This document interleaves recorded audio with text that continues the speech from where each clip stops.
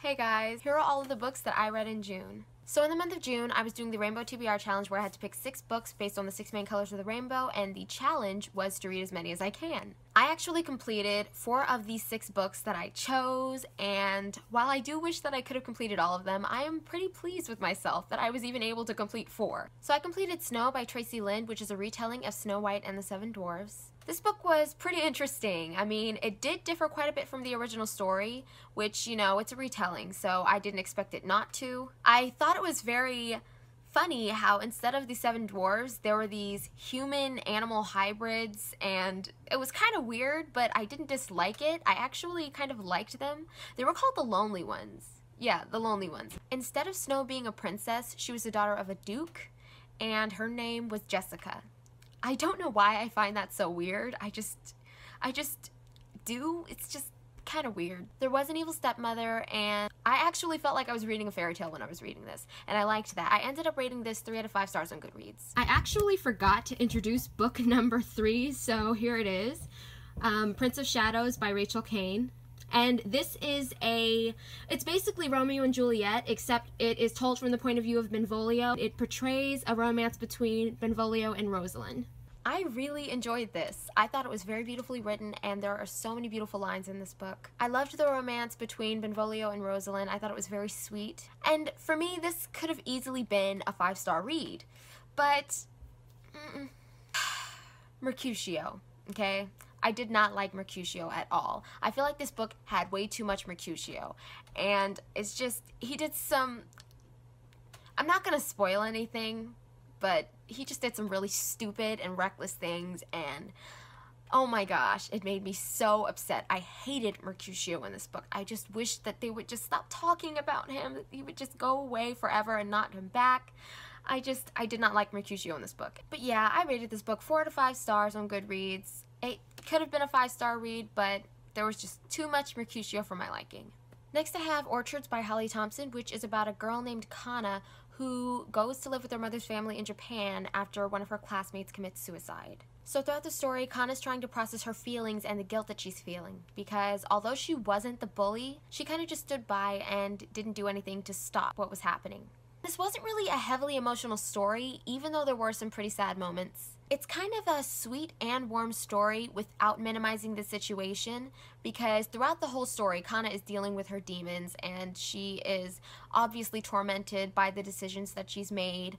So yeah, I rated this book 4 out of 5 stars on Goodreads, and I do recommend it. I really like this writing style.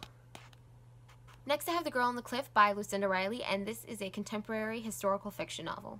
This story is about a woman named Grania who returns to her family in Ireland after a recent heartbreak in New York. Here in Ireland, Grania meets a little girl named Aurora who she becomes very close to despite her mother's warnings against it. But Grania will soon discover how deeply she and Aurora's family histories are entwined, and all the reasons why Grania's mother doesn't want her to have anything to do with Aurora's family.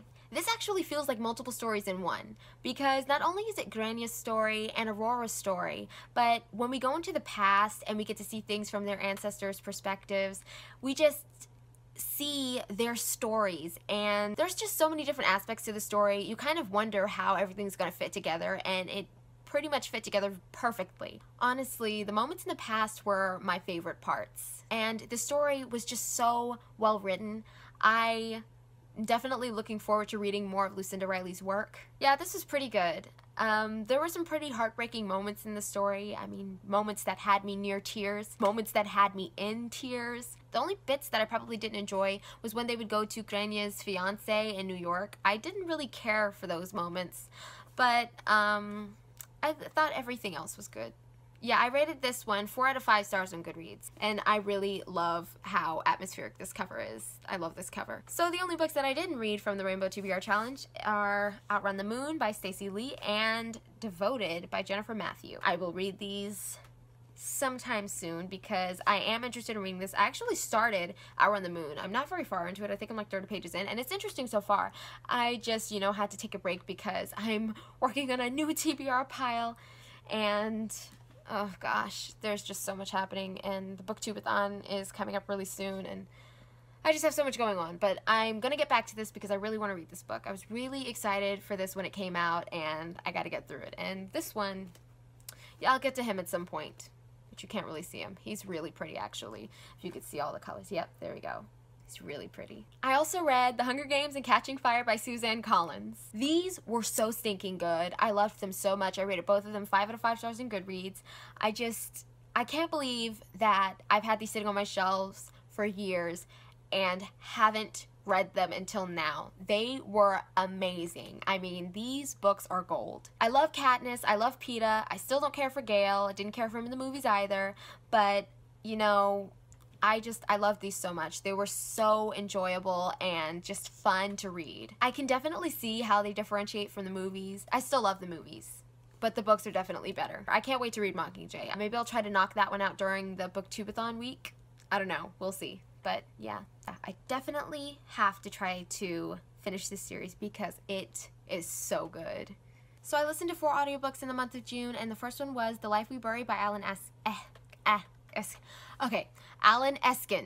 Alan Eskins. This story is about a college student named Joe Talbot who is given an English class assignment to write a brief biography on a stranger. With his deadline quickly approaching, Joe decides to visit a nearby nursing home where he meets Carl Iverson, a dying Vietnam veteran and a convicted murderer. Carl has only a few months to live, and so he was paroled to a nursing home after spending 30 years in prison for the rape and murder of a young girl. As Joe learns about Carl's life, he's having a hard time figuring out how someone like Carl could have been the man that murdered that young girl all those years ago. So he takes it upon himself to uncover the truth, throwing himself down a very dangerous path. It's supposed to be a thriller / mystery novel. I pretty much saw everything coming.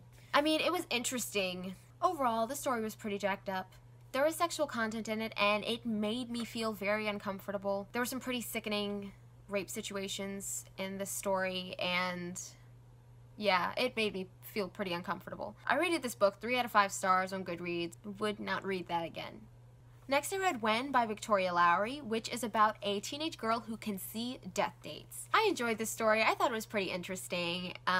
It was kind of jacked up, you know, with her being able to see people's death dates and all. And oh my gosh, you guys, this book has one of the sweetest dedications I have ever seen. She says, "For Brian, may my own date come many years from now, exactly 1 day before yours." That is so sweet. But yeah, I rated this one 4 out of 5 stars on Goodreads. The last 2 books that I read were The Wretched of Muirwood and The Blight of Muirwood by Jeff Wheeler. Here's the description for The Wretched of Muirwood. In the ancient and mystical land of Muirwood, Leah has known only a life of servitude. Labeled as a wretched, an outcast, unwanted, and unworthy of respect, Leah is forbidden to realize her dream to read and write. All but doomed, her days are spent toiling away as a kitchen slave under the charge of the Aldermaston, the Abbey's watchful overseer. But when an injured squire named Colvin is abandoned at the kitchen's doorstep, an opportunity arises. The nefarious Sheriff Almaguer soon starts a manhunt for Colvin, and Leah conspires to hide Colvin and change her fate. In the midst of a land torn by a treacherous war between a ruthless king and a rebel army, Leah finds herself on an ominous journey that will push her to wonder if her own hidden magic is enough to set things right. The Wretched of Muirwood and The Blight of Muirwood are the first 2 books in a trilogy, and I really enjoyed them. I rated both books 4 out of 5 stars, and I just thought it was a really fascinating story. I liked the idea of the medium. The medium is basically kind of like a magical power source. The medium isn't something that anyone can control. It's something that you have to allow yourself to be controlled by. And I thought that was really interesting because the medium isn't so much a bad thing. If the medium wills you to rescue someone, then you have to allow yourself to do it. Otherwise, there might be consequences. It's something along those lines. I'm just trying to give you guys an example of how the medium works.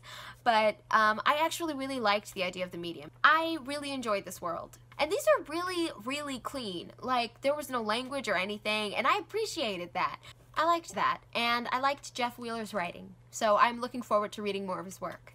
So those were all the books that I read in the month of June. I'm going to try to edit this video down as much as possible so that it's not too lengthy. Thank you guys so much for taking the time to watch this video. If you like it, please give it a thumbs up and subscribe for more. See you guys next time.